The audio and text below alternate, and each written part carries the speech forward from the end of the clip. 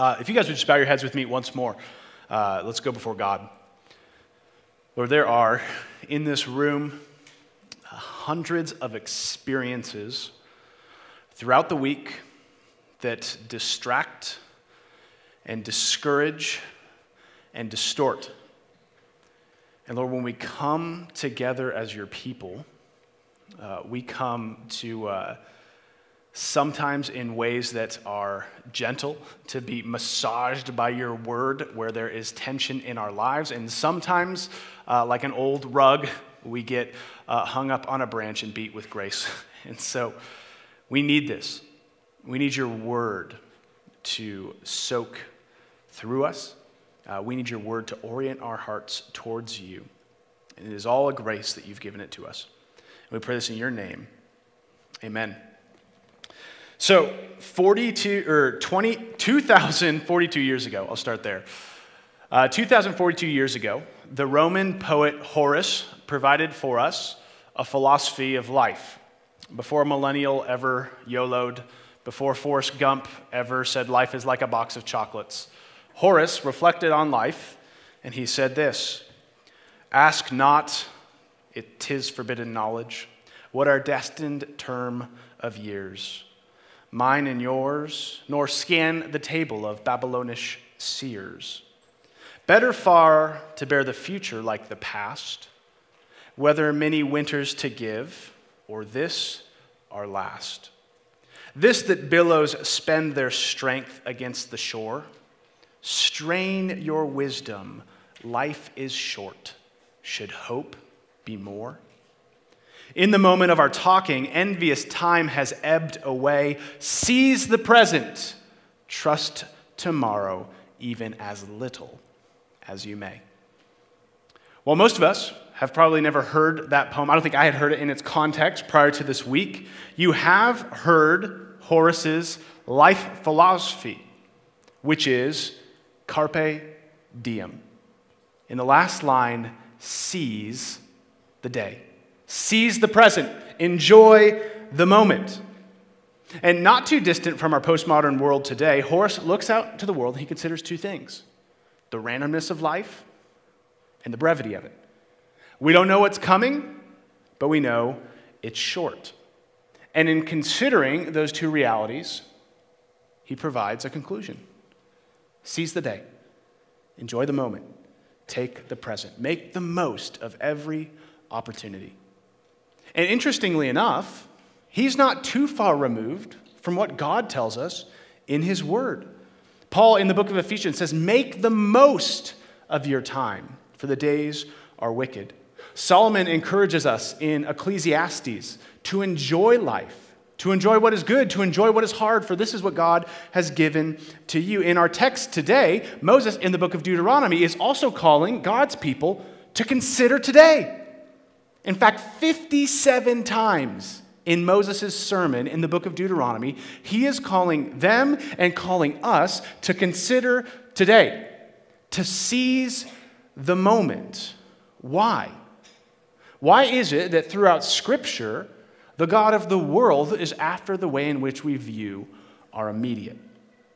It's because what actually happens is when it comes to planning, when it comes to living, when it comes to engaging this world, each of us does what Horace did.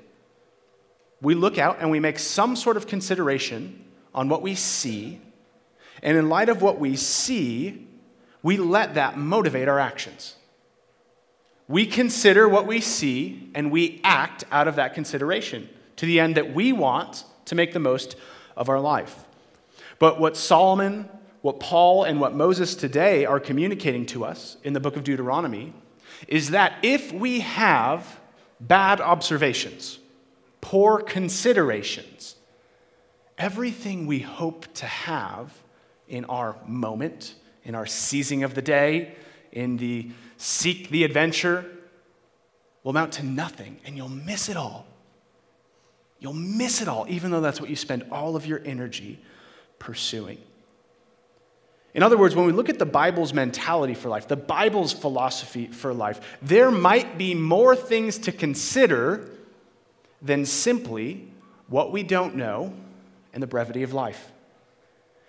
There might be more to consider when it comes to planning and experiencing life than your career.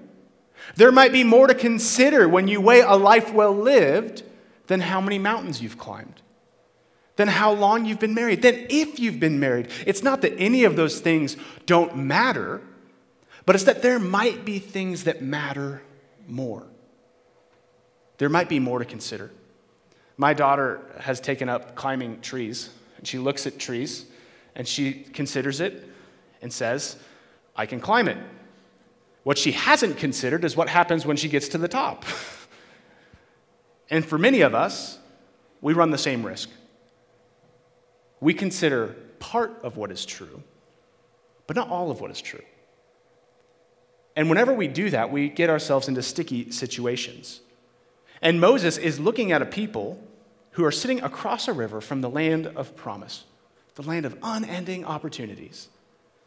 And he's calling them to consider what matters, to consider the things that will lead to good things in this life.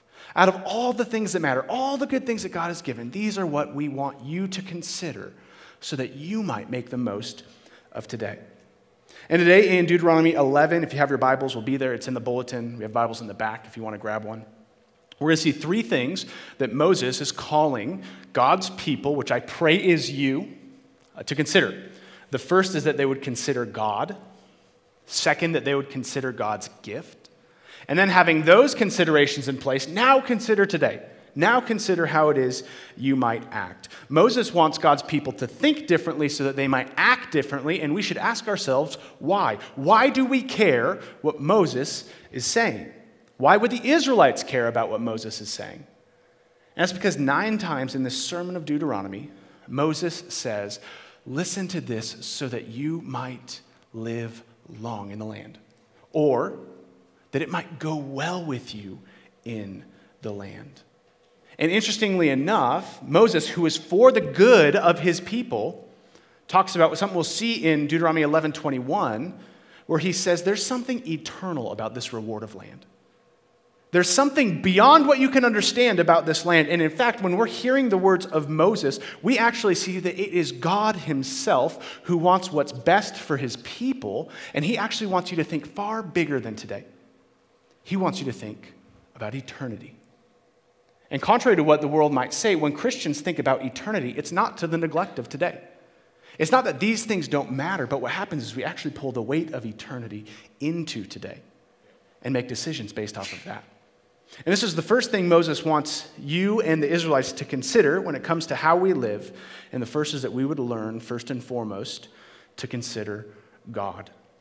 Consider God. Read with me part of what Eric just read for you. Deuteronomy 11, verses 1 through 7. You shall therefore love the Lord your God and keep his charge, his statutes, his rules, and his commandments always. And consider today, since I'm not speaking to your children who have not seen or known it, consider the discipline of the Lord your God, his greatness, his mighty hand, and his outstretched arm, his signs and his deeds that he did in Egypt to Pharaoh, the king of Egypt, and to all his land, and what he did to the army of Egypt, to their horses and to their chariots, and how he made the water of the Red Sea flow over them as they pursued after you, how the Lord destroyed them to this day, and what he did to you in the wilderness until you came to this place, and what he did to Dathan and Abiram, the sons of Eliab, son of Reuben, how the earth opened its mouth and swallowed them up with their households, their tents, and every living thing that followed them in the midst of all Israel. For your eyes have seen all the great work of the Lord that he did. So 6 times in this chapter, 6 times in chapter 11, Moses is encouraging God's people to listen, to obey, to keep the commandments that God is giving. And what is the sum of God's command that we've seen so far in Deuteronomy? We've seen it before, and we see it again in verse 13 of chapter 11, to love the Lord your God and serve him. What does God require of us? That we would love him. Why should we love God? If someone kicked down the door of your home and said, "Love me," it'd be weird, but you'd also want to consider why this person would be calling you to love them. And Moses gives the first point. Why should you consider God? And he says here, because this God is the only God. There is no other God. And then he says, consider what you, Israel, have seen. He gives them a little history lesson. What has happened recently in Israel's history that ought to cause Israel in all things to consider God? He gives 4 quick things. He says, remember Egypt. Remember the signs, the 10 plagues I did to deliver you people without an army, without any political leverage, to deliver you from the mightiest nation on the face of the planet. Remember how I did that? And then he says, remember the Red Sea. But what's interesting is he doesn't say, remember how you passed through. He says, remember how that big, mighty nation, they got upset that I had taken you out, and they changed their mind. And that big, mighty nation and all their big, mighty horses, they pursued after you. Remember what I did then? Remember the same water you walked through? Remember how it destroyed them? How even the mightiest nation cannot come back and reclaim the people whom I have redeemed. And these first 2 points point to God's power to deliver. I delivered you from Egypt once. I delivered you from Egypt twice by my power. But then the next 2 points actually emphasize God's ability to discipline. He says, remember the wilderness years. Remember when after I had brought you out, we went to the promised land, to Kadesh Barnea, door number 1 to the promised land, and we said, go in, and you said, no, there are big people and tall walls. And remember how I disciplined you and made you wander in the wilderness for 40 years. And even in that, I provided for you. Your feet didn't swell. I gave you manna from heaven. Quail hopped onto the barbecue. I led you by a pillar of fire. And then remember, Dathan and Abiram, 2 men who tried to lead a rebellion in God's people, to lead them back to Egypt. Remember what happened to them, how I judged them, how the earth split and consumed them and all of their things for their sin. And after this brief history lesson, Moses concludes with this.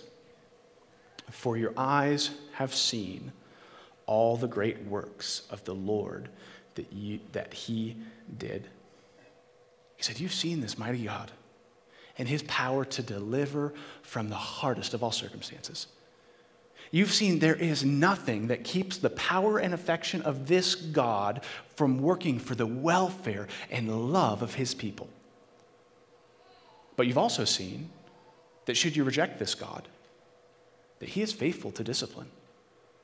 So knowing the God who is faithful to deliver and the God who's faithful to discipline, wouldn't you want to be the one who is delivered? Wouldn't you want to trust that this God is able to do all those things continually to those who seek him? If a God like this exists, why wouldn't you want him on your side? He is gracious to those who seek him, and he is just to those who reject him. And at this point, we enter ourselves into this story. And maybe you've been that person when considering Christianity, or maybe you have a neighbor you've been sharing the gospel with, and you say, man, if only God could cause Sweet Peaks ice cream to rain on their house during the day. Then they'll know that this God is God. Sweet, salty caramel ice cream raining from heaven.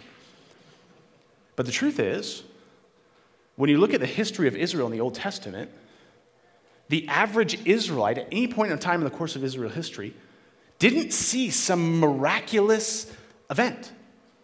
The average Israelite relied on the eyewitness testimonies of those who did see miraculous events. They come to the same place you do of reading God's word.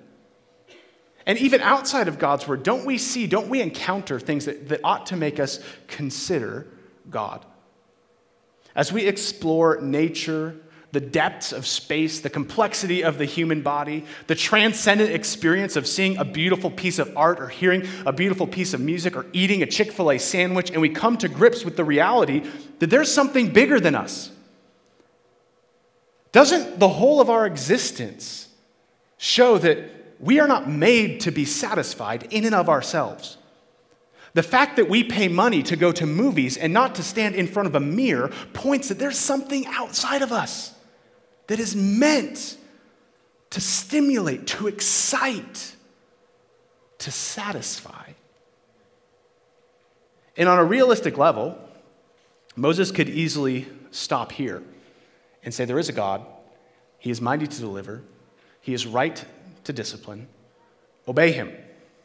If a God like this exists, the creator, the authority, the king, you ought to obey him. Just as being born in America means that you are subjected, like it or not, to the American authority and everything that goes along with it.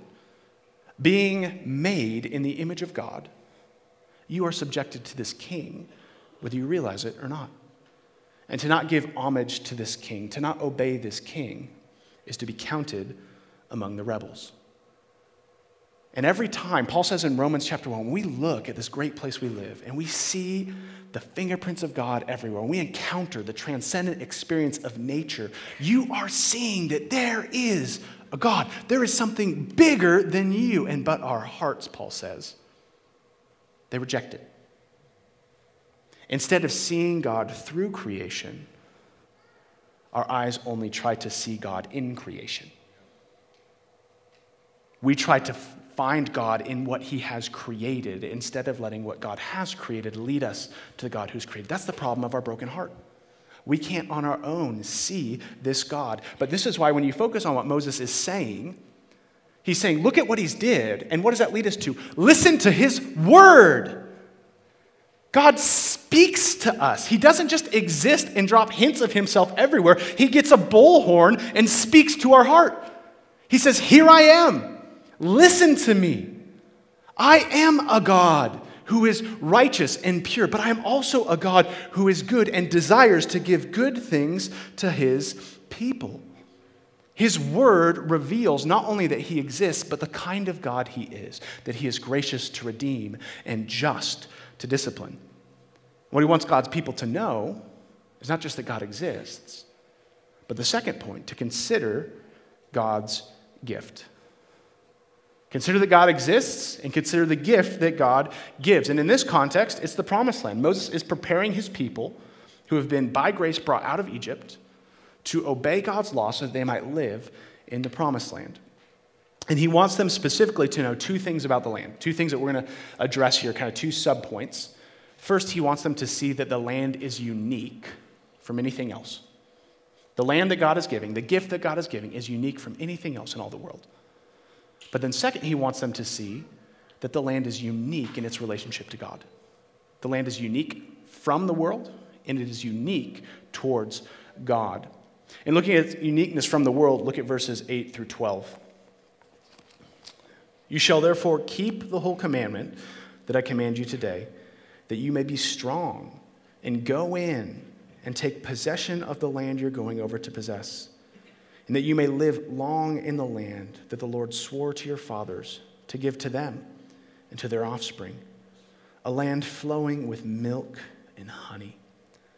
For the land that you're entering to take possession of is not like the land of Egypt from which you've come, where you sowed your seed and irrigated it like a garden of vegetables.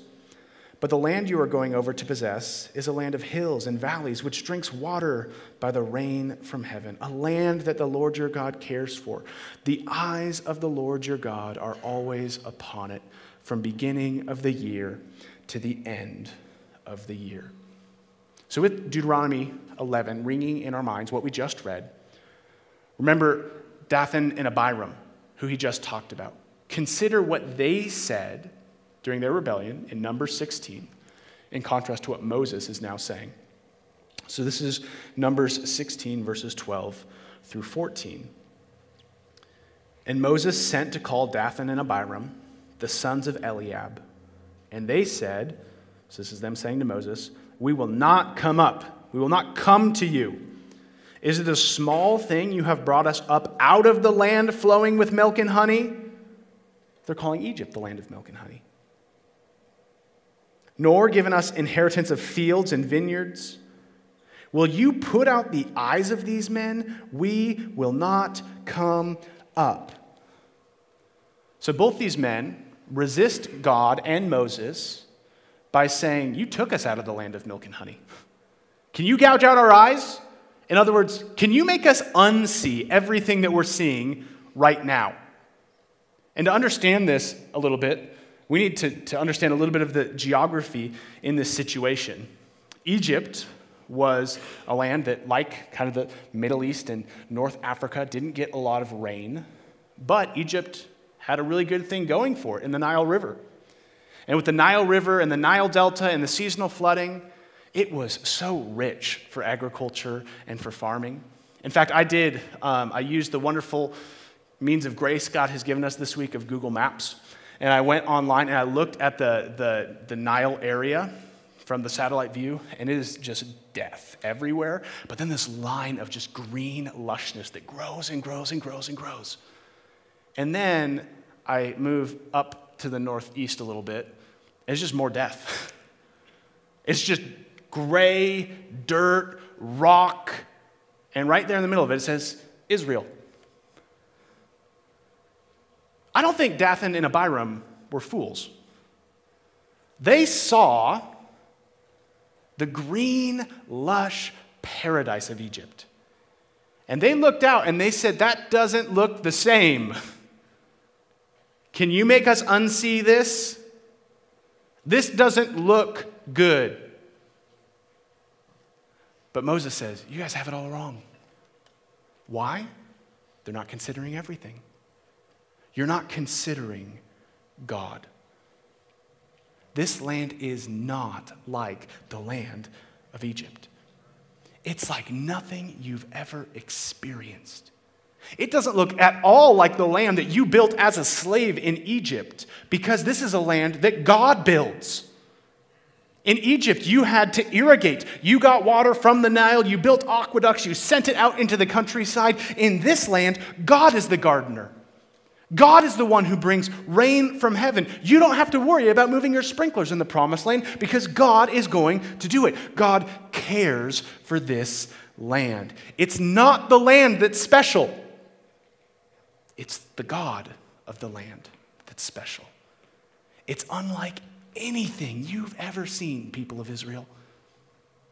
I read a book, congratulations to me, the other day, and in it, the author made a statement that one of the primary shaping forces in geopolitical politics is air conditioning. Air conditioning. He says in the mid-1900s, when air conditioning was made accessible and affordable at a broad level, there was a huge amount of conservative people who lived in the North, conservative politically, who now moved to the climate-controlled comforts of Florida. And from the mid-1900s on, prior to the mid-1900s, Florida had given its electoral votes to a Republican president 4 times. Since the migration in the mid-1900s, Florida has given its electoral votes to a Democratic president 5 times. A complete switch. And if you want to look at the course of most recent American politics, the last 4 years, whomever it is that Florida gives its electoral college votes to has won the election, the last few election cycles. More than that, he says typically the metropolitan areas of the world that controlled global politics, like New York and London, are now being rivaled by the new megacities. Megacities that they predict by 2030 will be the primary shakers in megacities. Cities like Delhi, cities like Sri Lanka, cities like Karachi, cities which 50 years ago were struggling in population because of how the heat made it inhospitable. But now, people are moving there and gathering there and voting there and creating product there and trading there. The entire global economy is being changed by air conditioning. And if a box that fits in your window can shape the inhospitable landscape of the world, how much more can a God like this shape the deserts of your life? How much more change can a God who exists and gives good gifts to his people change your life? You see, when it comes to the Israelites following God through the law, when it comes to New Testament believers following Jesus through discipleship, it's common. You should ask yourself this question: can following God really give me what I want? Will it get me where I need to go? And Moses' answer is not only a resounding yes, look at what you've seen, but it also begs the question, who else can? If this God can't do it, who else can? And he makes this point by talking of all things, rain. Out of all the things God could use to show his outstretched arm and his mighty power and his covenant-keeping faithfulness, he chooses rain, which works great on a college campus. Like you go out and you say, hey, all of these religions, ones that offer you like a bunch of wives when you die or your own planet or monetary success, like you don't understand, we've got rain. It seems silly to us that this would be the point that God makes regarding rain. But rain in this culture was everything. In fact, the two primary religions at this time that coexisted in the Promised Land were fertility cults, meaning that the people who followed these fertility cults would do lewd and violent sexual acts to incite the gods to send rain to make the earth fertile with fruit. And their mind, the dry season was when these gods got so bored with dealing with humanity, they go off to underworld Las Vegas or something like that. Wherever they go, they're like winter like snowbirds. They leave. And during that time, the people get anxious. They see the fertility has moved away, so they do more panic-stricken rituals, trying to convince these gods to come back so that they could have fruit, so that they could have rain. They understood that if there was no rain, there was no food. If there was no food, there was no produce. If there's no produce, there's no economy. If there's no economy, there's no food. If there's no economy, there's no home. If there's no economy, there's no safety. If there's no economy, there's no security. You see, none of us long for rain like this, but each of us know the rain we hope for, don't we? We know what it is that we think provides for us the economy that sustains our life, the affection we seek, the satisfaction we strive for, the spouse we long for. And we do the craziest rituals to get it. And we know the paranoia that comes when we feel like the thing who gives it has gone away on a vacation. And here Moses is like, this God in this land doesn't need 3 months off. He watches the land. He cares for the land. He brings the rains when it needs it, and he does not turn away from it. See, Moses is saying, there is one God out of all the false gods you hope for who can bring you the gift of satisfaction. And the beauty of it is that Moses and the rest of God's revelation define this satisfaction. You see, following God is not merely that the problems of your life get solved. It's not that this is one of other options. It's that this culminates in something greater. And look at what the author of Hebrews, who is writing to, I'll give you a hint, to the Hebrew people, to people who know the Old Testament promises. He's going to write in Hebrews chapter 11, you could turn there if you want to, and he's going to be speaking of these Old Testament people in Deuteronomy, these promised land-bound people who are hoping in a land. And look at what he says in Hebrews 11, 13 through 16. These all died in faith, not having received the things promised. See, already, there's something more than the promised land, isn't there? These people who are about to get the land still didn't get what was promised. There's something bigger. But having seen them and greeted them from afar, and having acknowledged that they were strangers and exiles on earth, for people who speak thus make it clear that they are seeking a homeland. We're seeking a land where it rains. If they had been thinking of that land from which they had gone out, they would have had opportunities to return. But as it is, they desire a better country, that is, a heavenly one. Therefore, God is not ashamed to be called their God, for he has prepared for them a city. You see, Moses, this is big. Moses, in all of Deuteronomy, never calls the people to hope in the land. He calls them to hope in God. And as they hope in God, they get the promise of land, which God says is a future city, a heavenly city. A city which one day the new heavens and the new earth will descend from heaven, and all who are bought by the blood of Jesus will live in this rain-soaked city forever. You see, it's in Jesus where God solves the problem of sin that you might not be aware of that you had, and provides for you a reward you never thought possible. Life with God in his perfect place. The hope of Christianity is unlike anything else you've ever seen. We think we just have superficial problems, but at the core, our problem is that we are without God. And God is calling us to him. God is not one option among many for satisfaction, for meeting worldly needs. God is the only option in this world to solve our greatest need. AT&T has this campaign out for commercials right now. It just says, just okay is not good enough. But we always are looking out in this world for what's just okay. But it won't get the job done.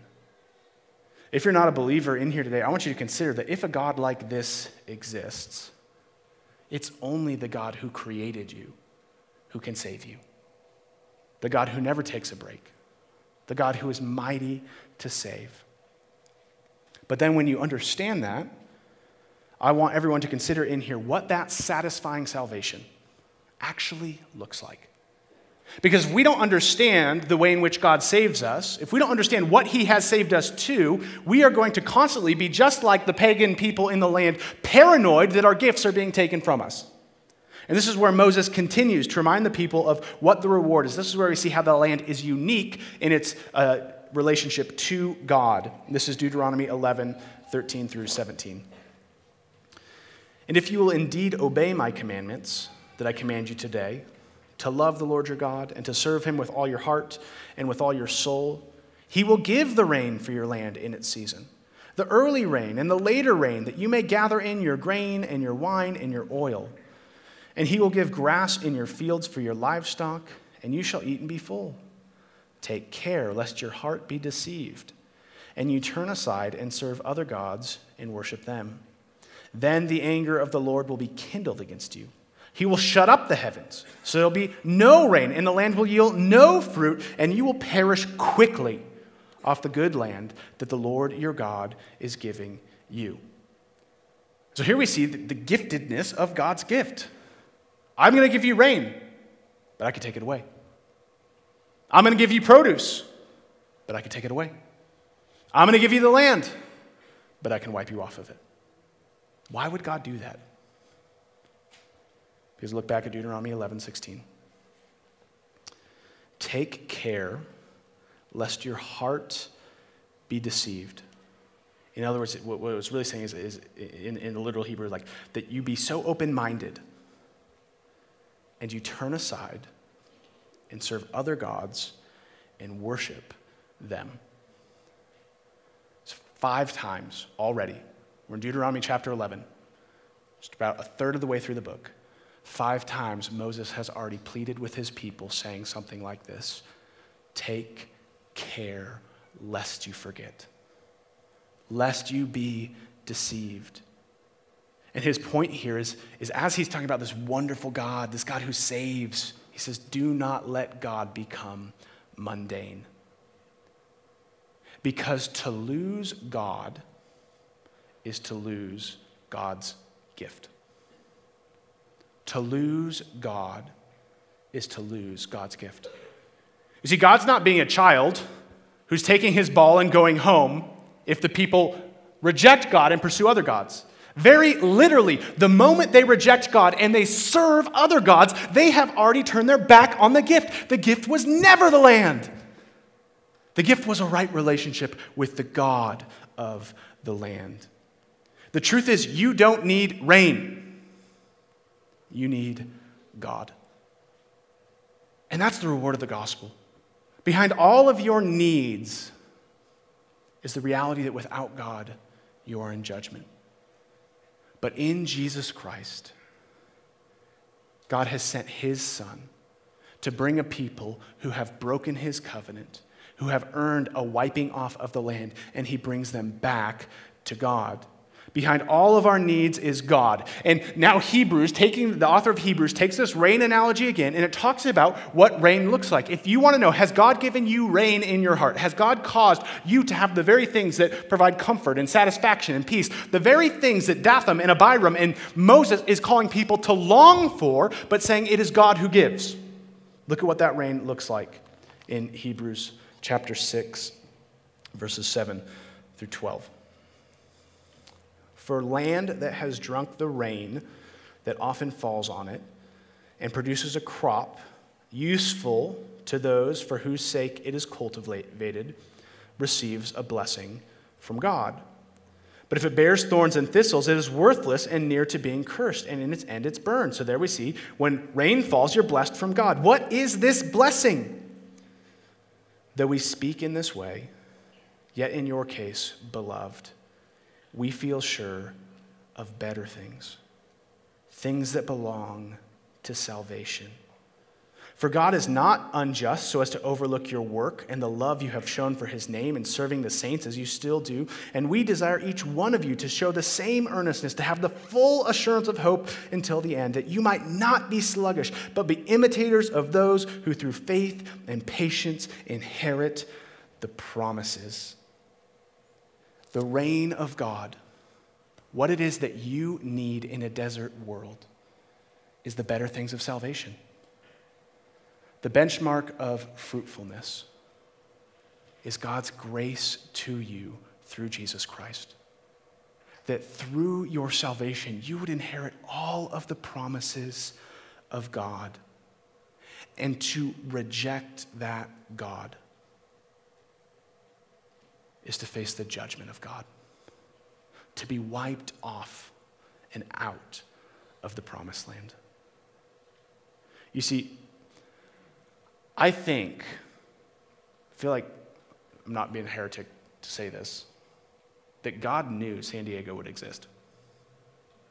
He knew Hawaii was going to be around. And he still sent his people to a promised land that looks like the surface of Mars. And I think it's to show us, it was certainly to show Israel, that when we look at our world, we must consider it through the eyes of faith. That as dry, as dangerous, and as difficult as whatever God might be putting in front of you right now, to have the salvation of God through Jesus Christ and your sins taken care of by his sacrifice is to have in the midst of that desert rain which satisfies. One day, we'll look around and we'll be in the Garden City. We see that in Revelation. We're back to the garden. We're back in a land as rich as Egypt, but without any of the threats. And that's what Jesus brings us to. And we can have a glimpse of those promises right now through faith. And so Moses is saying, when it comes to today, people, do you consider that God and his gift? His ability to redeem and the judgment which comes from rejecting him? Because only when you understand what this God has done, who he is and how he has spoken to you through his word and given you his promises, only then can you consider everything. Only then can you climb a tree and not get stuck in the top of it. Only then do you know what you need to seize the day. And it's here where now Moses calls them.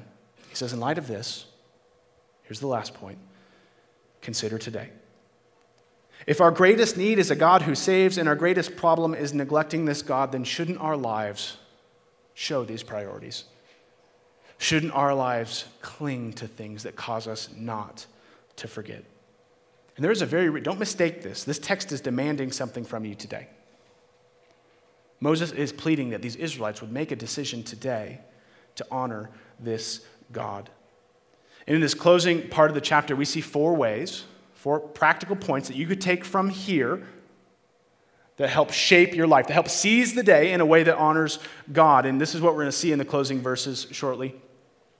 Here are the four things. We're going to see that God wants us to learn God's word, to share God's word, to show God's word, and to see God's word.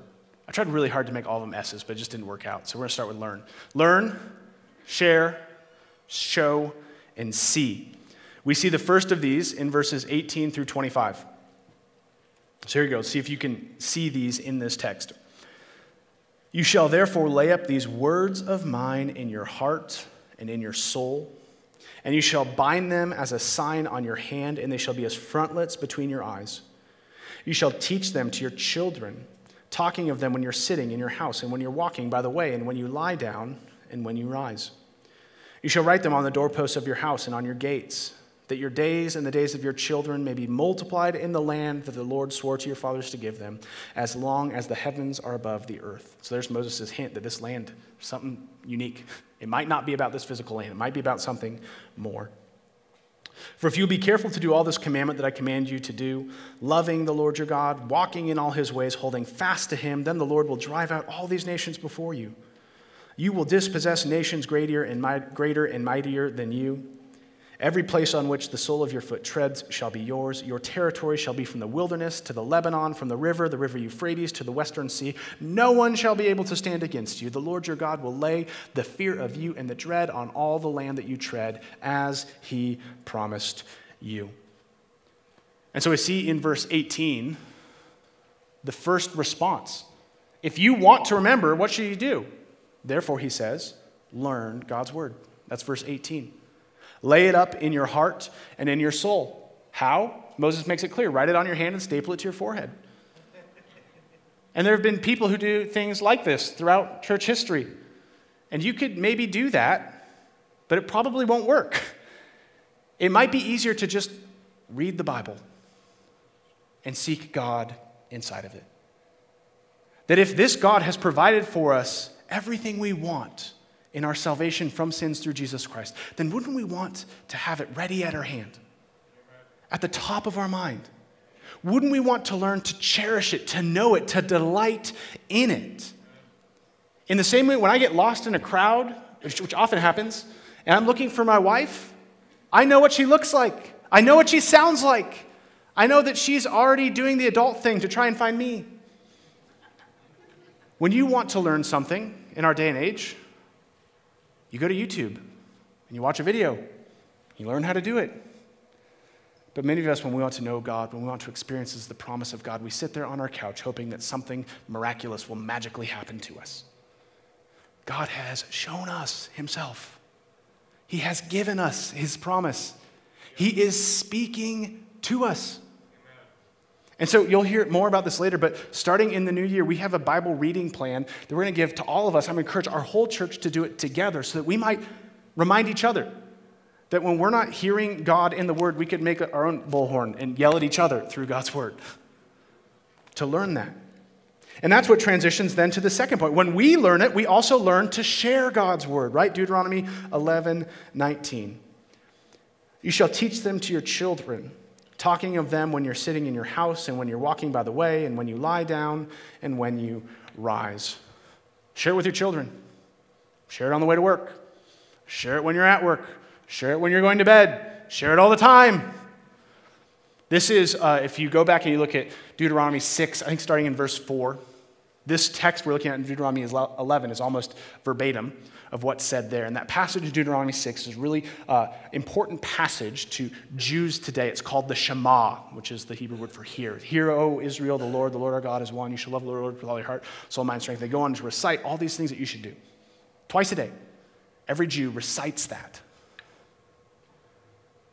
people, those Jews are still waiting for their promise. But Christians, we have seen the promise of God in Jesus Christ. Shouldn't we who have seen the full revelation of Moses' promises in Jesus be more ready to share this with our world?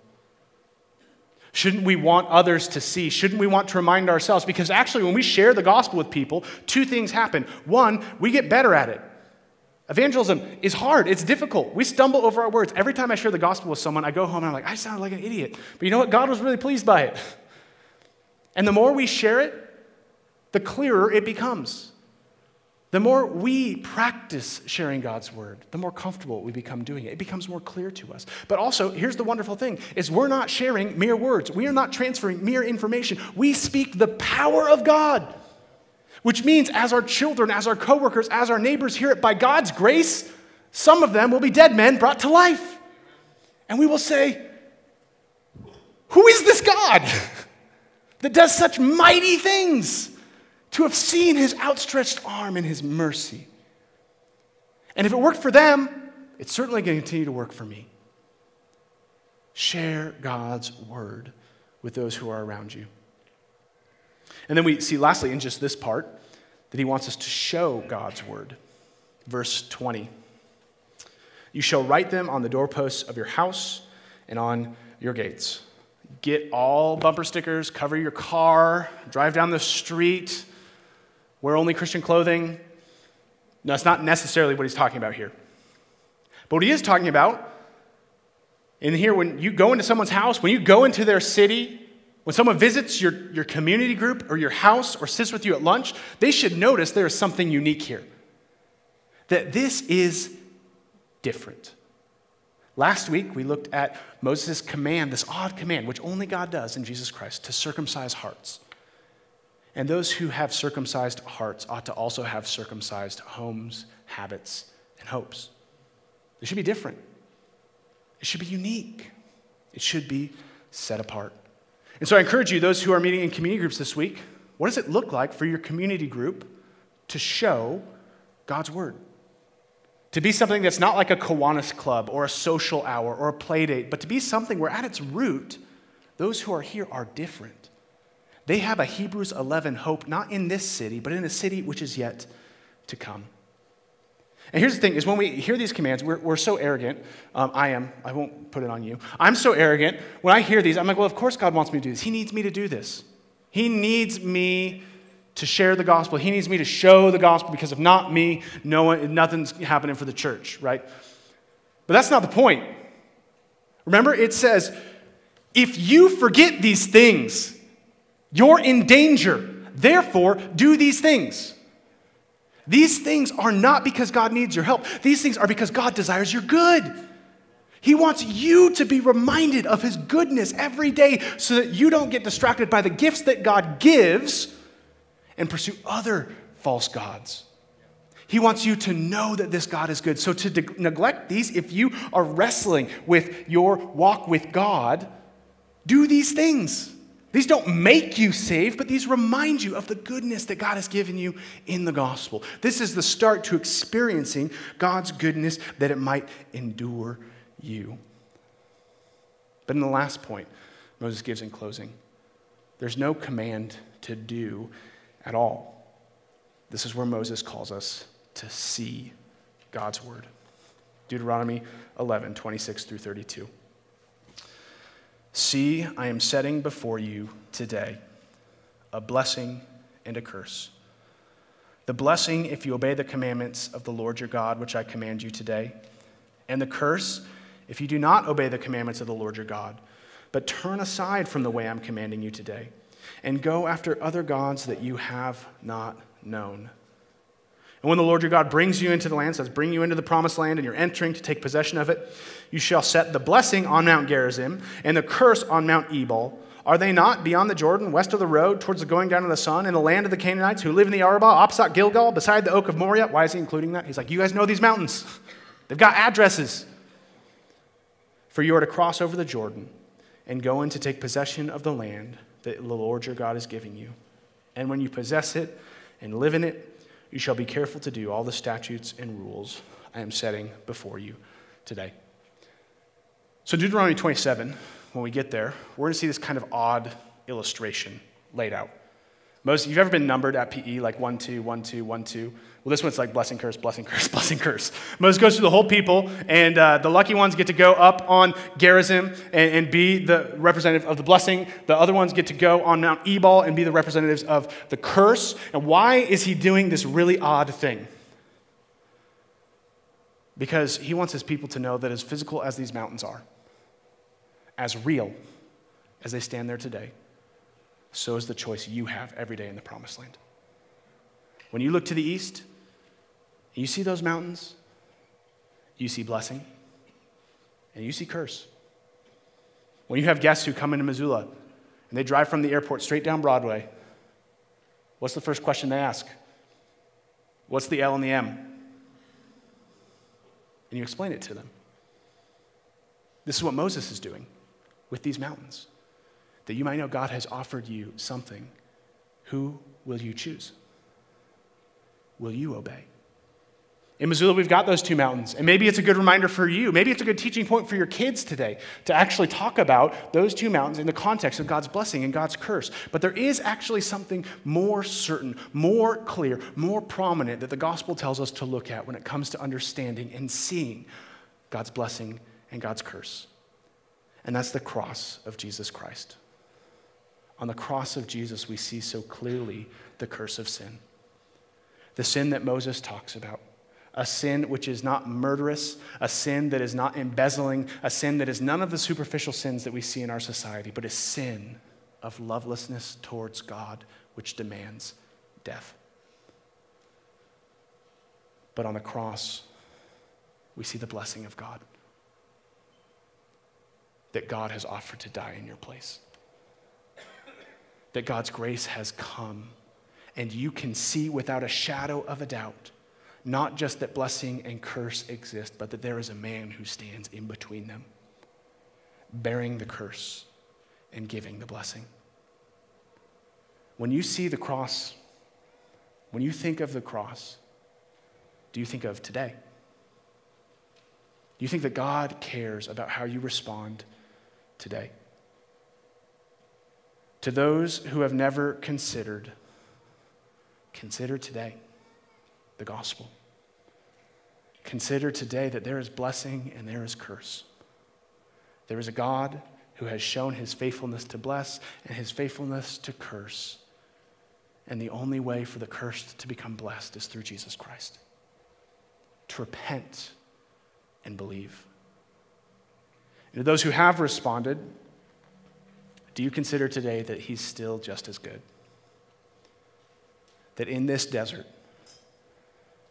there is a Jesus who brings rain into our hearts and gives us the hope of a city eternal. When sin is so near and the sun is so hot, we can say, I know the blessing because I've seen it. I know today I can respond obediently because I know what was purchased for me in eternity.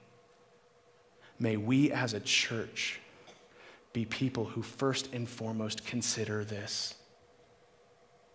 And from this, we seize the day. We enjoy the moment in a way where the world looks at us and says, give me that. Give me that hope. Give me that land. Give me that God. Let's pray. Lord Jesus, we thank you that you have offered yourself. But it is so easy in our hearts to worship the gifts of God instead of God himself. When we worship the gifts of God, we get bored with God. When we worship the gifts of God, we look to other things which seem to offer gifts that are less costly. When we worship the gifts of God, we become frustrated because we fail to realize that it's never the gifts that satisfy, but the God who stands behind it. Lord, cause our hearts to not be deceived by seeing even more clearly the weight of today in the blessing and curse of the cross. Make us a people motivated to learn, to share, to show, and to see your word. so that it might go well with us and with our children and with our city and with the nations, for your glory and for our good. We pray this in your name. Amen.